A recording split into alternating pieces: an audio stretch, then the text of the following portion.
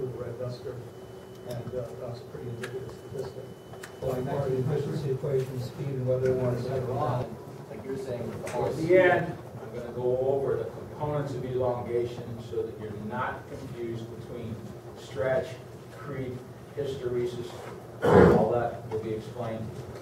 But when you get so much more elongation before it breaks versus something you used to have, which had very little elongation by comparison before it breaks, there's a whole world of symphonic cacophony that occurs within the These are going rig. to have parts water to 1 part stain. Take it on a polypropylene rope like our Hempex. Dip it, hang it out to dry. 45 minutes later, you've got a tarred line. Now Wilson, I mean, it works. How many people here have ever seen a wooden spar that, no, I'm talking about a contemporary laminate, but a traditionally built multi-part spar? Right? Where would you find those? You wouldn't necessarily find those on your coasting spar. So if we have a multitude of shrouds, widely spread, right, we still have a nice big spread, easing load throughout the hull, because we had a good idea. There were a lot of rules of thumb about the strain that each of these components was taking, but we were not doing high aspect ratio engineering where a rig like this may have one teeny tiny point that is bearing all that load because some engineer calculated it. Some of these questions I don't think have really been asked. Listen to the ship. Because The ship's going to tell you when it's tight enough or when it's over tight. Look at the ship. An incredible film that's available to the public, and I think it's through the Department of Defense or the Navy Department. It's called Synthetic Snapback. And when you see that film, you'll know what I'm talking about. It shows a line snapping and denting a 5-inch gun mount. There's a commander talking about losing both of his legs, seeing one fall off the ship and one spin over that way when the line cut two legs off. If a check can be allowed to self-drain, then But her mass construction is essentially sections of pipe that taper at the very top, and there's a diaphragm in between each section, and there's a drain hole right above the diaphragm.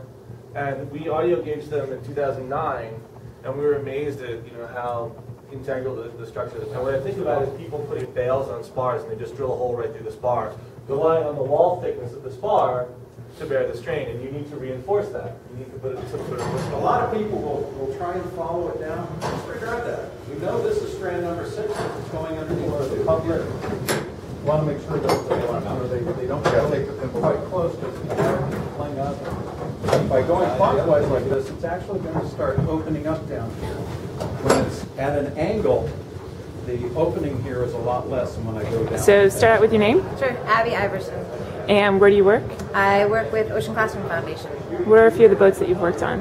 I have worked on Schooner Pioneer, Letty G. Howard, Pride of Baltimore II, Westward, Spirit of Massachusetts, Harvey Gamage, and most recently Amistad. All right.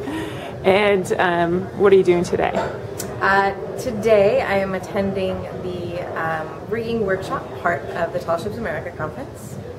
And do you feel like you've been learning quite a bit this morning? Absolutely. You wanted to make it, instead of coming to a abrupt stop, come to a gradual. The skipping running, it's okay, it stays on this side of the core, and it goes on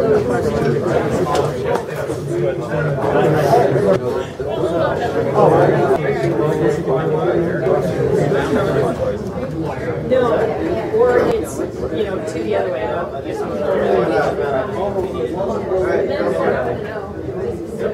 Because the farther you go down, the more it goes this way. Or it's on the left side, so if the